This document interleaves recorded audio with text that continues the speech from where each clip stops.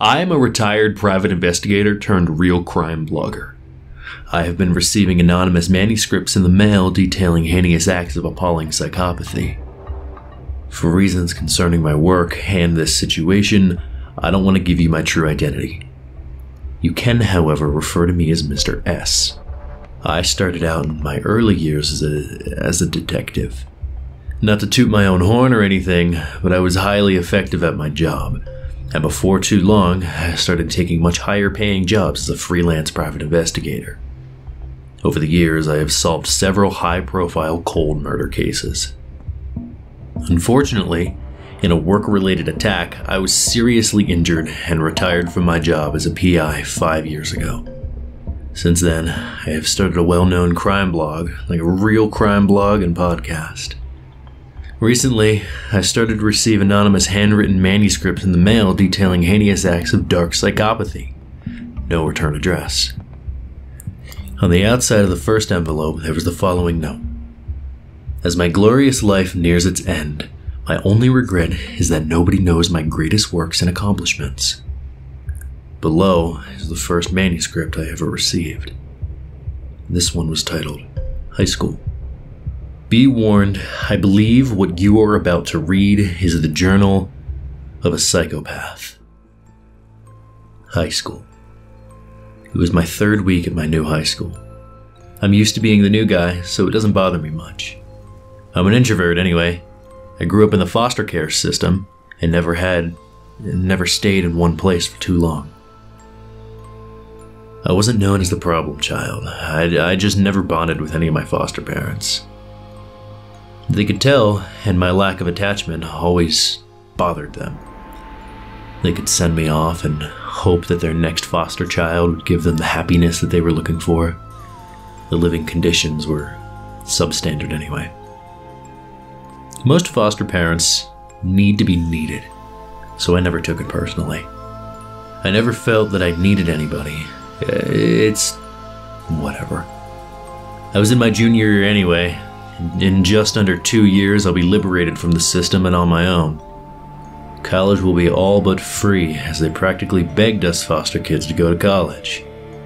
Nonetheless, I was 3 weeks into my classes at my new school, and I had already made an enemy, Jake Pearson. In this suburban high school, these idiots were just like the kids at every other school. A bunch of dudes trying way too hard to look cool and tough, to the gaggles of girls who were just trying way too hard to stand out by ironically doing the exact same thing that every other girl was doing. These hallways are filled with drama this, drama that. Look at these $100 shoes that Daddy bought me. People are so fucking drab. The day I arrived, I knew Jake would be a problem. Jake was somehow the single most cliché high school jock I had ever seen, including in the movies. He was tall, built, a ladies' man, he had rich parents. At most, the most standout feature about Jake was his incessant need to act overly tough all the time. I was never sure if he was compensating for a tiny ego, or he just had a really large ego. Maybe the true answer was somewhere in both of these options. Either way, I hated this kid so bad, and just the sound of his goddamn voice made me want to move to the next foster home. I was minding my own business one fateful morning when some pathetic nerd had the misfortune of lightly bumping into Jake. Commotion stirred as all the students around the hallways gathered to laugh at Jake's beratement of the scrawny nerd. "Hey, did you just push me, Tiny?" he said way too loud, garnering the attention of all the other idiots. The terrified, scrawny kid stammered garbled apologies. I'm sorry. It was an accident. Before he could finish his stutters, Jake smacked the large stack of books and binders out of the kid's hands, scattering books and loose papers everywhere. Laughter erupted from the crowds of idiots. Has this kid ever heard of a backpack? I saw my opportunity. It was time to set things in motion. I bet you get off by pushing little kids around, don't you? I spouted out with a laugh. Silence fell so immediately, it was comical. As Jake turned around, I could see the blood vein popping out of his temple. This kid had some anger problems. I don't think Mommy and Daddy ever told him no. Hey, who the hell do you think you're talking to, new kid? Some idiot, I responded without delay. Jake was really about to lose it now. He pushed me into the locker and put his face so close to mine I could smell his spearmint gum and the nauseating cologne. I had just insulted him in front of his peers. Jake's primal instincts dictated that he had to ensure everyone saw him as the alpha male. Sure, Jake was taller, bigger, and stronger than me, but what he didn't know was that when it comes to fighting, I'm a ragtag, scrappy kid with fast hands, and I knew how to take a hit. When I was 8, my foster home taught me how to be tough the hard way. Jake might be a brute, but I knew how to fight smart and dirty. I placed my left foot slightly behind his right heel and slammed my shoulder into his chest as I swiped his foot out from underneath him. The thud as he hit the floor brought shock to the growing crowd. To purposely add insult to injury, I chimed in with some commentary. Looks like your dad isn't the only one who beats you anymore, huh? The statement may or may not have been true, but either way, the goal was to get into his head. Fighting is as much mental as it is physical. He got up and came bumbling my way, putting all of his weight behind a haymaker that I could have seen coming from 2 blocks away. I ducked as his fist flew over my head and landed right into a locker. This was way too easy. His back was now turned towards me, and his body twisted, providing a perfect angle to go in onto the offensive. I gave him a powerful knee to his side, aimed precisely to give a blow to the kidney. Body shots should always be aimed at major organs. That's what caused the most pain. I was rewarded with a grunt of pain as he dropped to a knee, doubled over on his side. I could have stopped right there, but I fucking hated this kid, and I needed him to hate me. With a quick and easy but powerful right hook, I delivered the final blow. His nose made a crunch under my fist, and I loved it. Satisfied, I picked up my backpack and carried on my way, leaving Jake on the ground with blood all over his face, surrounded by a baffled audience. I went ahead and walked straight into the administrative office, helping myself to a chair. The lady behind the desk had a nose that pointed upwards, displaying her nostrils to anyone and everyone. She reminded me of a pig. Can I help you? Mrs. Pig asked with a high-pitched tone that stank of fake kindness. Yeah, the principal is gonna want to see me soon, I told her with my legs crossed and my hands behind my head. Oh, do you have an appointment? She asked. I don't understand why this lady feels the need to speak with such a high pitch. She reminded me of nails on a chalkboard. No, I stumbled across a bullying incident, and long story short, I broke someone's nose.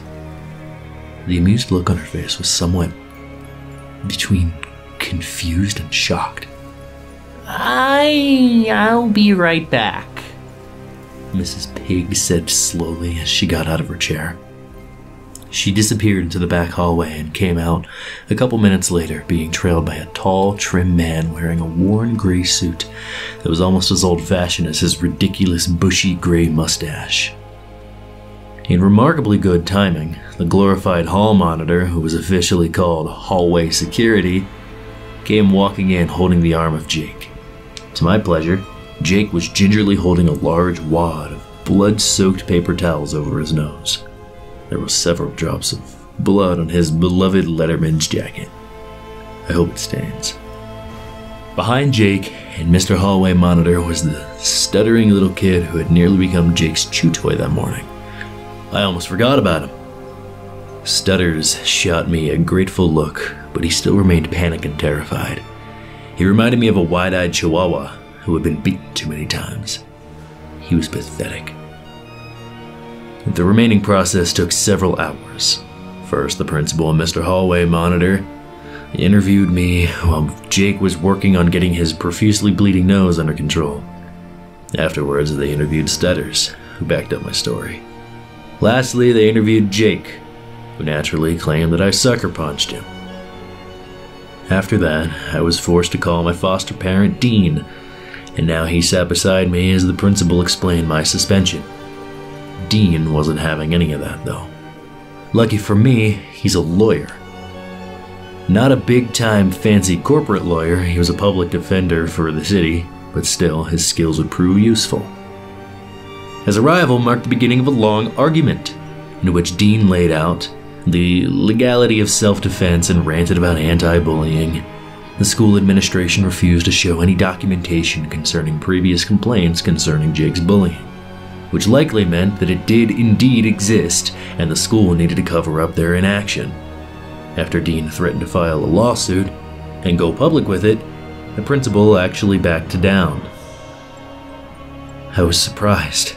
I never had a foster parent go to bat for me. Maybe Dean could prove useful after all. After all, of course, you really didn't do it for me. Dean was nice enough, but I could see that he was only on board with the foster parenting thing to appease his wife, Sarah.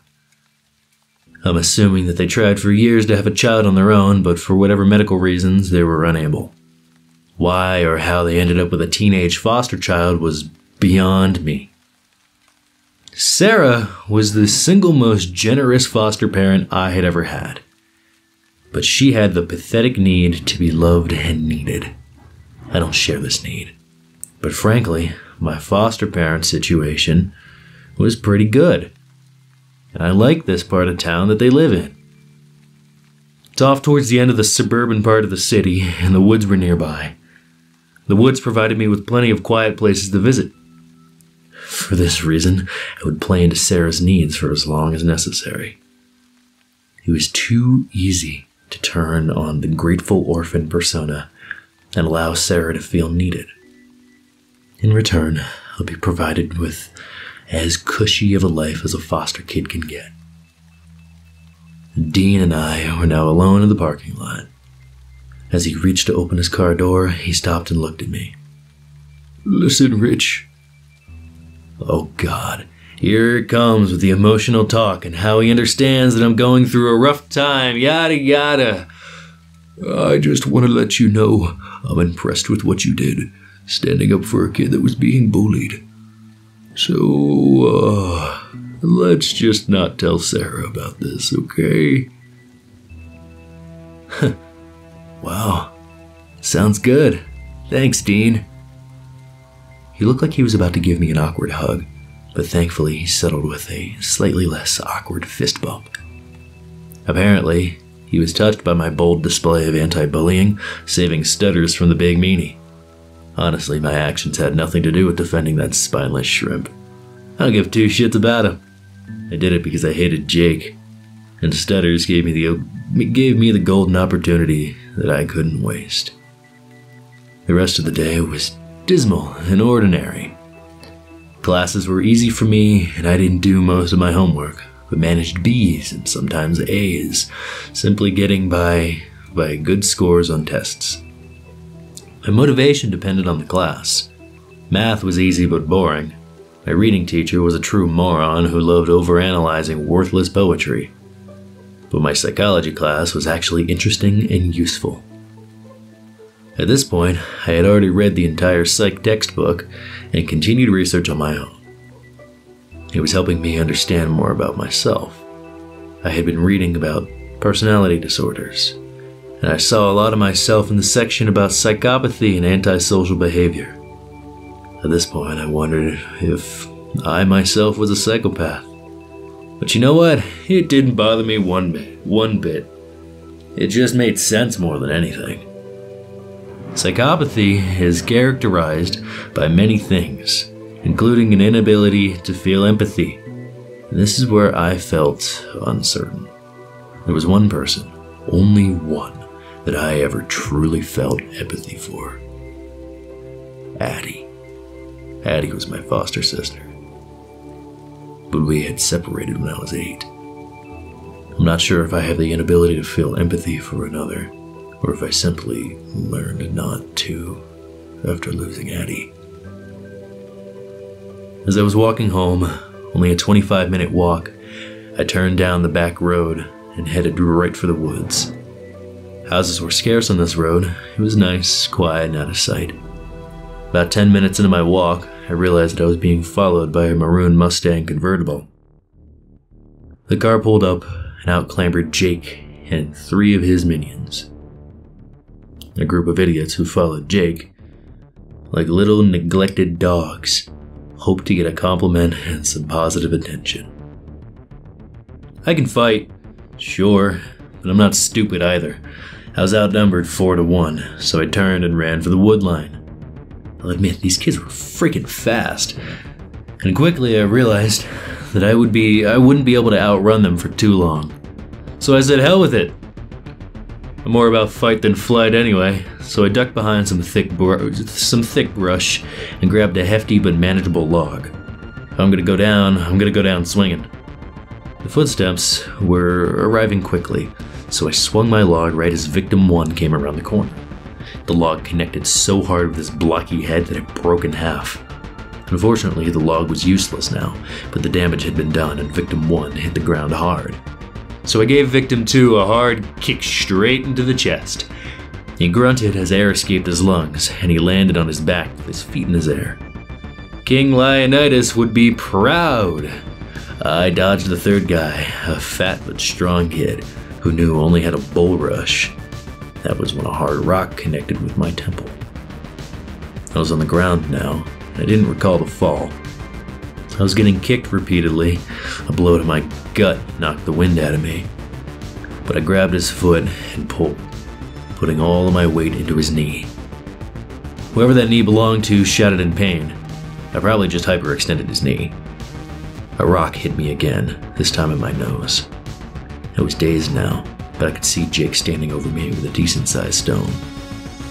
Alright, let's stop this before it gets too out of hand, someone said. I think that was victim 2. Hey, shut the hell up, Brian, Jake snapped back. I'm not done. Another 2 kicks hit me hard in the ribs.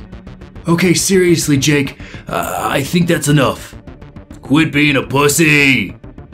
Another 2 kicks found their way in my stomach as I struggled to get air in my lungs. Kick him, Brian, Jake ordered. Come on, man, he's already almost unconscious, objected Brian. I said kick him! Jake ordered again, looking threatening with the rock still in his hands. I bet you like being his little bitch, don't you, Brian? That sentence flew out of my mouth before I could stop it. I always knew what to say if I wanted to hurt someone. That statement was the last push that Brian needed, as his shoe connected hard with my head. My vision was now covered with black dots. Through my blurry vision, I saw Jake lean down. You're messing with the wrong person, Rich. You'd best find yourself a new foster home before I make your life so miserable you want to kill yourself. Not that anyone would care. He stood up, gave me one last kick, then ordered his brainless minions to go back into the car. I watched them leave, one kid heavily limping, victim 1 just as dazed as I was. At least I did some damage. Despite the pain in my head and ribs, I laughed. Jake might have won the battle, but I knew that I would win the war. I knew that I would have the last laugh.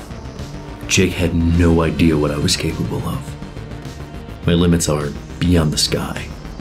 I always win. Sometime later, I made it home. As I walked through the door, trying to act natural, it was immediately apparent how haggard I must have looked. Sarah gasped and rushed in to guide me to the couch, demanding to know what happened. There was no way to hide this now. I might as well tell her the truth. Dean would understand. Sarah called Dean, who dutifully came straight home to support his distraught wife. Sarah was choking back tears as she explained to Dean how I had been jumped. She threatened to call the police and take me to the hospital, to which I objected.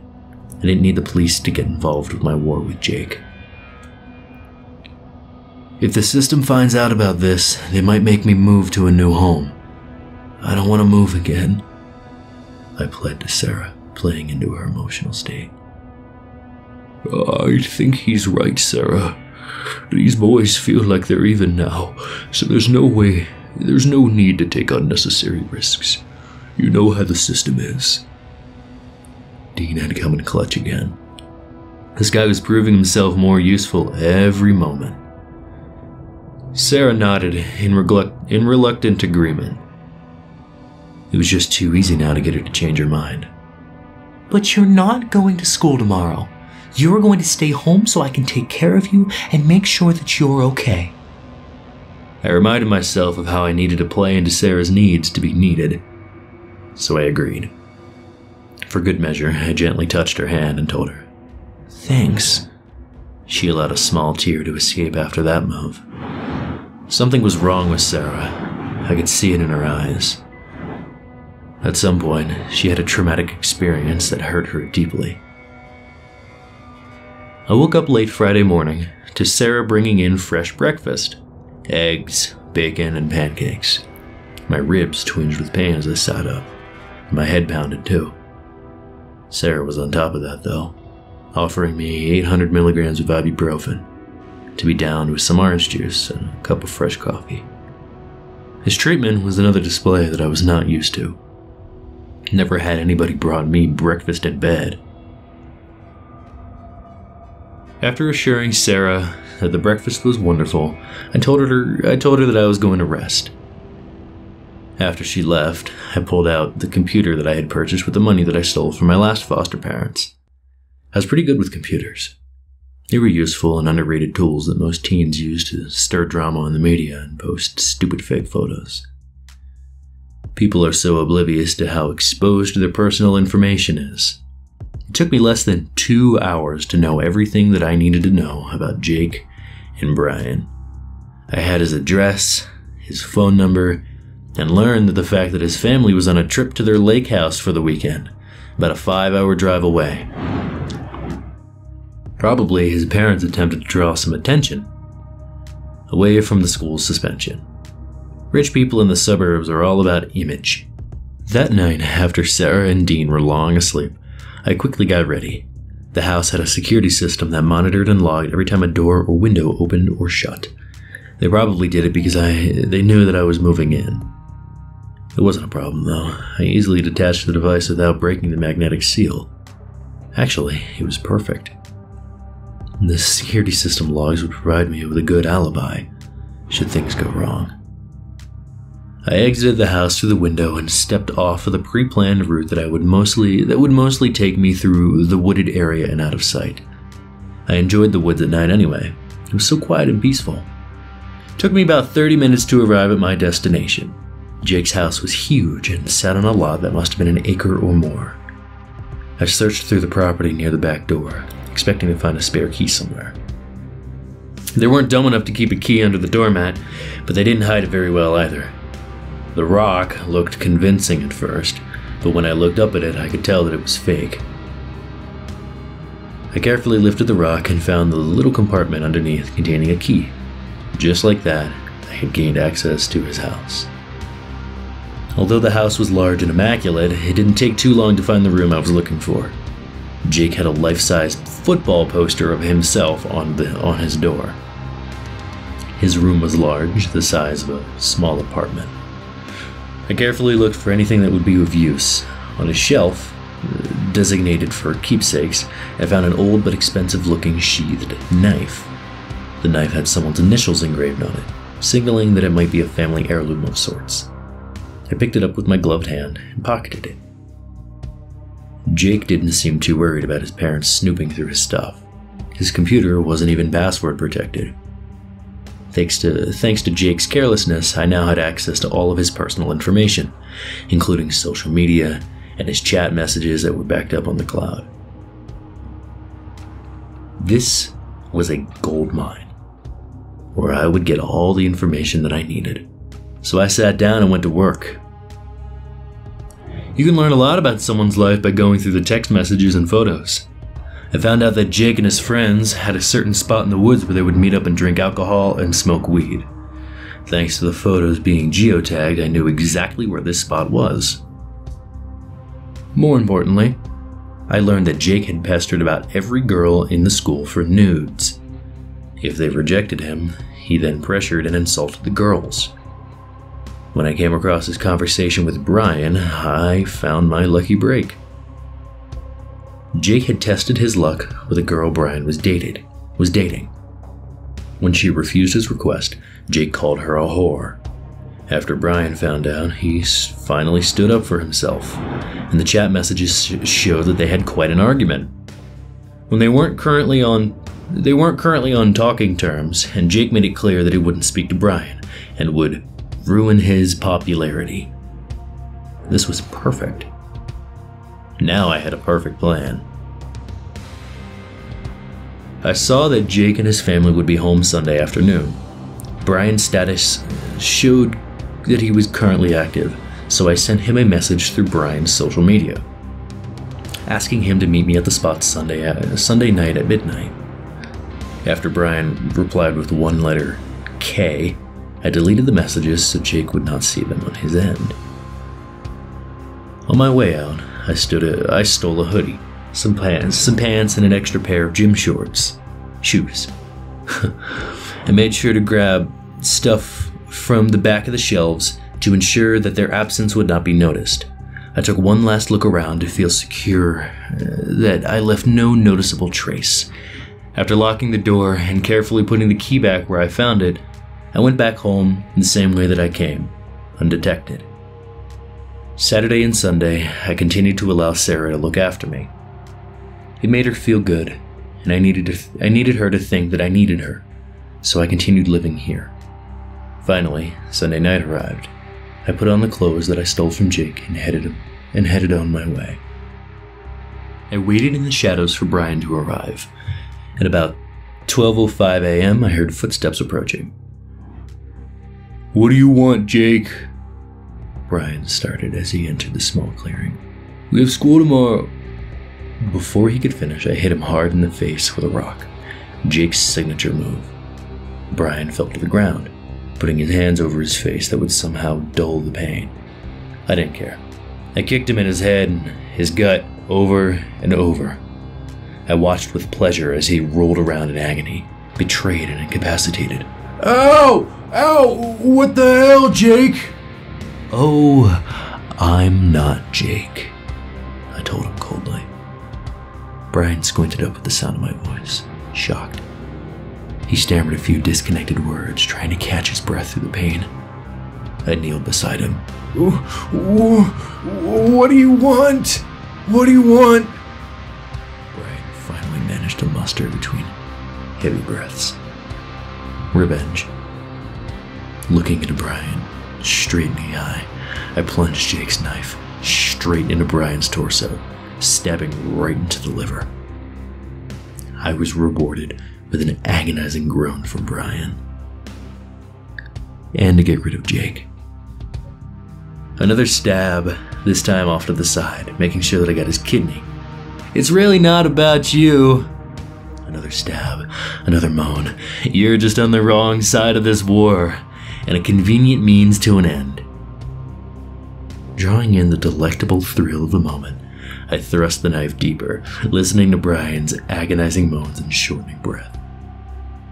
I stared into his eyes, so I could see the look on his face as he realized he was about to die.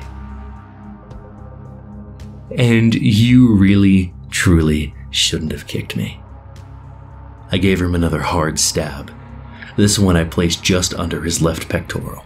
The blade slid right between his ribs, piercing his heart.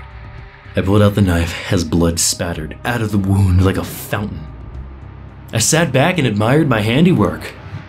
Brian's breath gurgled and rasped into the silent forest. I realized the attack looked way too clean. Everything was too precise. I needed this to look like a stupid brute had lost his temper. I gave a dozen or so more widely placed stab wounds ranging in depth. That looked better. In less than a minute, the groans and breathing stopped. Brian lay there, or his body did at least, covered in blood.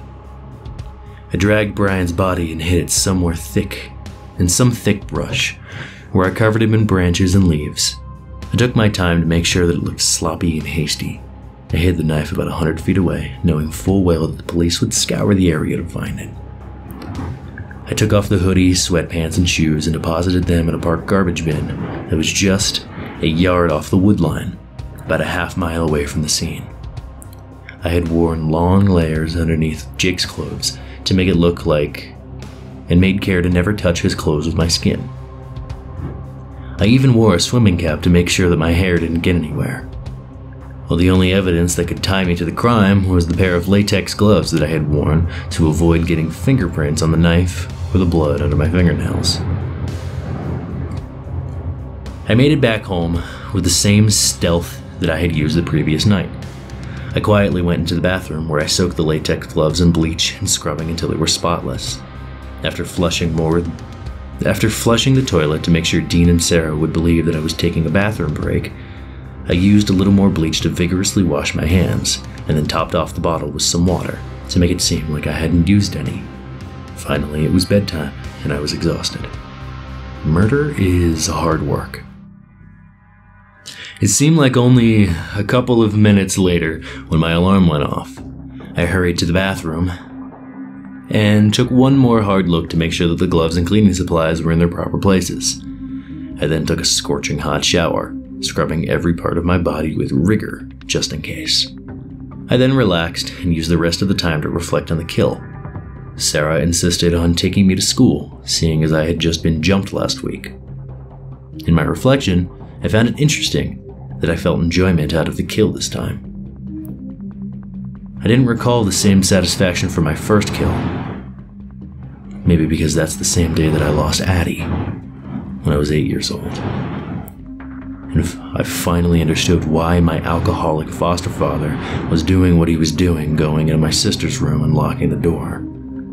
Addie was only 6. One night when he was drunk, I put his revolver in his mouth and pulled the trigger.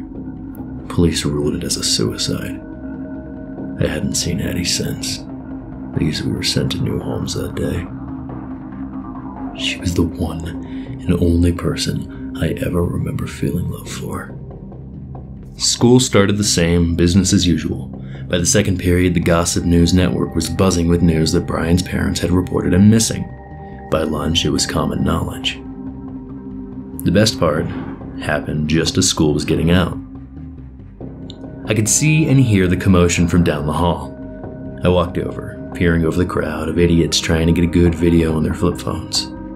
3 police were forcing out a handcuffed and panicked Jake. He protested and resisted, but the police overpowered him and forced him into the car. By the 6 o'clock local news, it was a headliner story. Breaking news: Jacob Pearson, a local high school athlete charged with the murder of classmate Brian Jones. I had a hard time holding back my satisfactory smile, but Dean and Sarah were in the room. I already had Sarah wrapped around my finger, but for good measure, I told her that Jake was the kid who attacked me. I put on my best scared orphan face during the newscast. That could have been me who got killed, I told her, forcing myself to sound scared. Her heart melted and I received instant sympathy as she pulled me into a tearful hug. Dean, being a public defender, was in the know. He was also believing that I was scared, offering me some comfort. It'll be tough to defend this one, he assured me. But Jake will be going away for a long time. I mean, the prosecutors have everything. The body, the weapon, fingerprints, even motive. It's like someone handed the AG the case on this one on a silver platter. Indeed I had. It was the next day that Sarah and Dean sat me down and told me that they wanted to push forward with adopting me. I had gained their trust, and more importantly, their sympathy. I'd now be able to live in this cushy home with pushover parents until college. Even then, they'd probably send me money, giving me a place to stay in the summer. They were good-natured idiots, but useful idiots. What a success my first month in my new home had been. I locked in my preferred living situation and got rid of the only problem with my new neighborhood, Jake. The best part is, Jake hung himself to death in jail before the trial even started. The police called it good, certain that Jake was their man and the case was closed. I still laugh when I think about when Jake told me that he'd make me want to kill myself. Like I said, I always win. That's where the first manuscript ended. After reading this manuscript, I was unsure to the validity of the story. I thought that someone might be trying to pull an elaborate hoax on me, maybe to score the spotlight on my website, or perhaps more sinisterly, it was an attempt to delegitimize my work and tarnish my credentials. Nonetheless, I was intrigued to dust off my PI hat to do some research. What I found that this story is, at minimum, based off of real events. I found the news articles about Jacob Pearson, the promising high school athlete that threw his life away by murdering a fellow student. Now, the question that I face is this the true story from a psychopath named Rich? Or a simple fabrication of real-life events? What do you think? Respectfully, Mr. S.